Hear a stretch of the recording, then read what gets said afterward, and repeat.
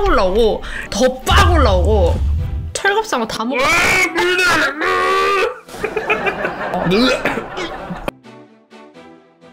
오늘도 잘 시작! 오늘은 철갑상어 2탄입니다. 그래서 각자 먹어보고 싶었던 걸 이렇게 준비를 해왔어요. 우리 잠보는 매운탕으로 한번 준비를 해봤고, 저는 초밥으로 이렇게. 그럼 자기 이거 안 먹는 거구나? 아, 그건 아니지. 같이 먹어야지. 그치만 내 거구나? 아, 먹자. 뭐부터 먹을래? 일단 머가리를 이게 민물생선이라는 것을 생각하고 먹어야 합니다. 근데 뭘 먹어야 돼, 이거? 여기 머가리 살 있잖아, 이렇게. 머리살? 이건 뼈잖아. 요런 데 있잖아, 여기. 아, 이런 데 사이? 아, 먹어볼게요. 아, 꿈을 먼저 먹었어야 했는데. 아! 와, 국물 진짜. 와, 국물 미쳤는데? 무 러버. 아, 이거 누가 끓였냐? 내가. 이렇게 잘 끓였어? 무도 한번 먹어볼까? 빠르게 따라오시길 바랍니다. 알았습니다. 그렇죠. 아가미가 너무 많은데 이거 못 먹겠는데 이거? 이 피부도 먹는 거야 이거? 먹어봐. 자기가. 되게 비기 같아. 볼살. 볼 껍질이거든요. 볼 껍질.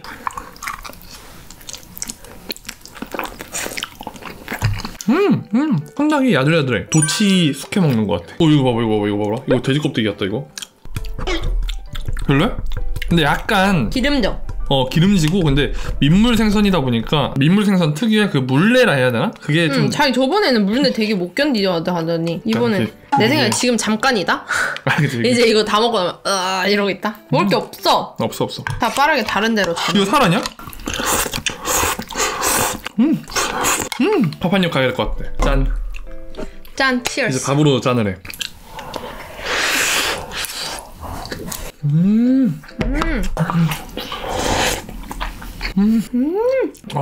이 국물이 되게 보양식 같아. 찐득한. 철갑상어가 진액이 많아서 감칠맛이 올라가나? 아니, 그래서 찐득하다 그런 건데. 아, 그래서 찐득한 거야? 제가 가장 좋아하는 맥주입니다.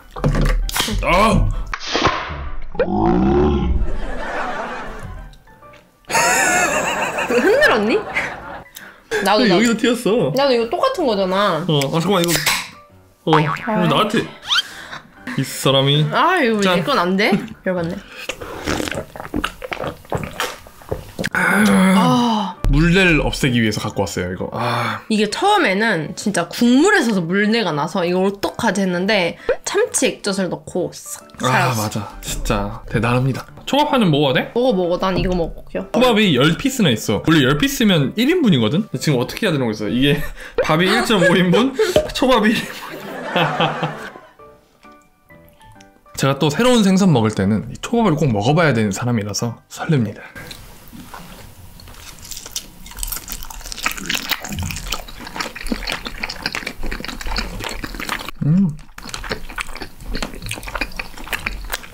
얘는 버터 같은 부드러운 쫄깃함이 있어. 근데 물내도 함께 있어. 초밥 맥주 한 입 딱 먹으면 딱이야. 술을 부른다. 근데 진짜 다르다. 반응이 많이 다르십니다. 그러니까, 옛날에 막 숭어회 처음에 먹고 와 들어가자마자 와 이러잖아. 그치. 다시 한번 먹어볼게. 그렇지. 또 물내를 잘 안 좋아하니까 우리가. 그치. 간장을 좀 듬뿍 찍어야겠어.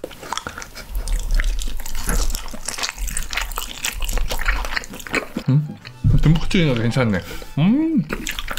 빼박이 혼자 그거 다 먹어야 돼. 그러니까 나 어떡하냐? 국물이랑 되게 잘 어울린다. 이거 한 입 먹고 이렇게 하면 되겠는데? 나 밥을 괜히 갖고 왔어. 하나만 할걸. 그니까. 미련.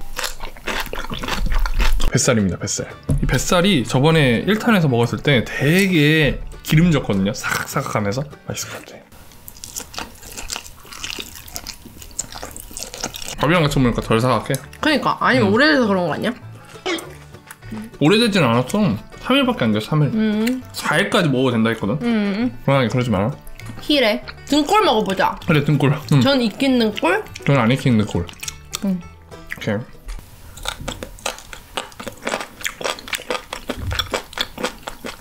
똑같은데, 식감이 거의? 좀 더 다르다. 걔가 좀 더 아삭하긴 하다.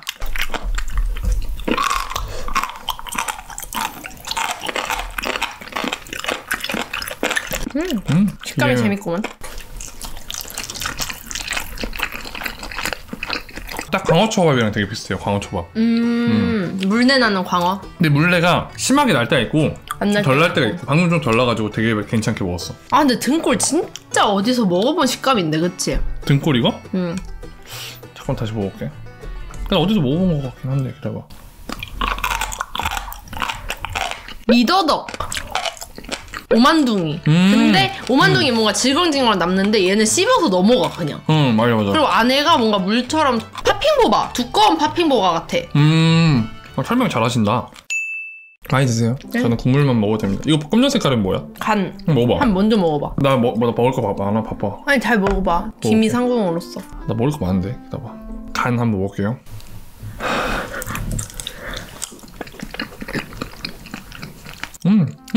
되게 버터리해.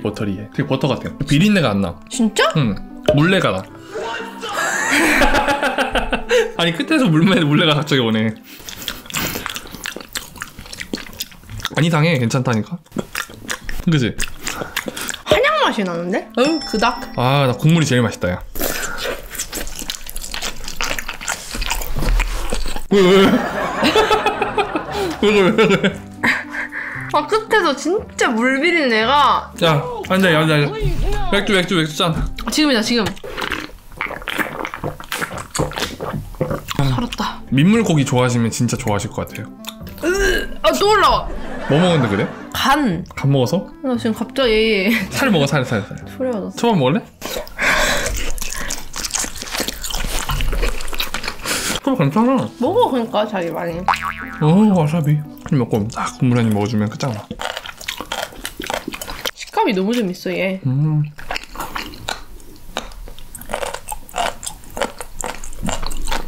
엄청 부드러운 오돌뼈. 그냥 그러면은 오늘 물내 괜찮다 했으니까 한 입 먹어봐. 아 진짜 한 입만 먹어봐. 나 지금 세 입 아니 먹었어. 이 부분이 딱 진짜 괜찮더라. 한 입만 먹어봐.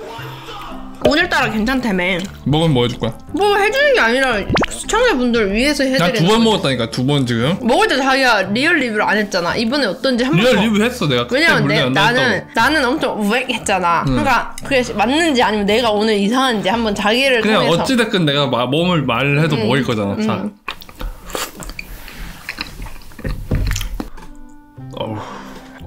항상 익힌 생선 냄새. 익힌 생선 내장 맛이에요. 끝에 물레가라고. 난 바닷물이 더 좋나봐 개인적으로. 난 바다 같은 남자니까 바닷고기랑 좀 어울려 내가. 응.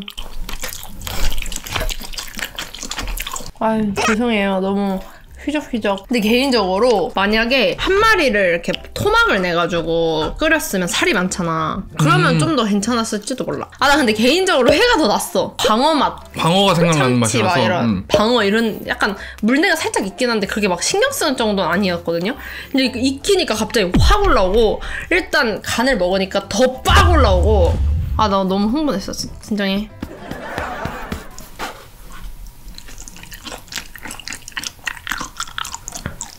그래도 우리 이 정도면 진짜 철갑상어 다 먹어. 아 나 물냉 좀 안 좋아하나 봐. 나 진짜 안 좋아해. 난 태어나서 매기 매운탕도 먹어본 적이 없고 매운탕이랑 바닷고기밖에 몰라. 내 생각에 이게 매니아 음식이야. 마니아들만 먹는 음식인데 우리 같은 철린이들이 도전한 거지. 그래도 마지막 한 입 먹겠습니다. 근데 나 진짜 궁금한 거 있어. 이거 한 입만 먹어봐줘. 나 국물에다만 먹어. 아니 진짜. 나 이게 너무 궁금해. 이거 봐봐. 이거 무슨 중국당면이야? 껍질이야 껍질. 그러니까 중국당면 같으니까 자기가 비위가 덜 약한 자기가 먹어줘야지.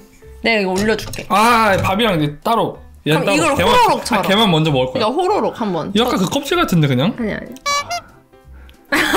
너무 묻은 거 다 왔다. 먹어볼게요. 딱 봐도 이게 뭔가 껍질을 뗀 거 같은데 말하지 말고 빨리 먹으라고 한 사람이 있네. 호로록 중국당면. 이게 어떻게 중국당면이냐. 화이팅!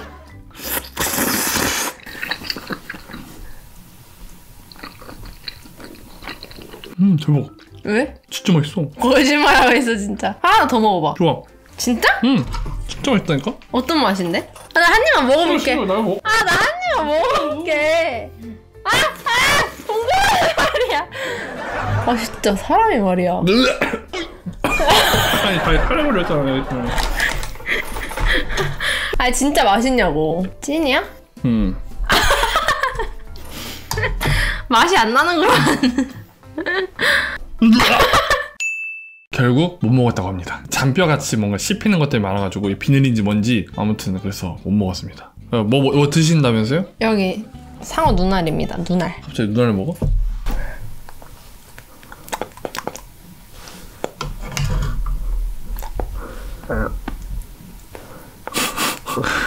분필 같아. 많은 경험을 했다. 힘이 나 갑자기. 애써 위로해본다. 저희와는 안 맞는. 근데 회는 진짜 광어회랑 비슷한데 살짝 물내 나는 정도였기 때문에 여러분 저희가 좀 맛이 없게 먹었지만 죄송합니다. 그래도 맛이 있었어요. 그러니까 맨 처음엔 맛있다가 점점 갈수록 간을 먹지 마세요. 간을 기점으로 먹을 때마다 그 물내만 계속 떠오르고 진짜 이건 약간 좀 취향 차이인 것 같아요. 저희는 이렇게 물내 나는 그런 민물 그런 거를 좀 잘 못 먹거든요. 오늘도 영상 재밌게 봐주셔서 감사드리고 구독, 좋아요, 댓글, 알람 설정 부탁드립니다. 부탁드립니다. 내일도 사이좋게 지내자. 얍!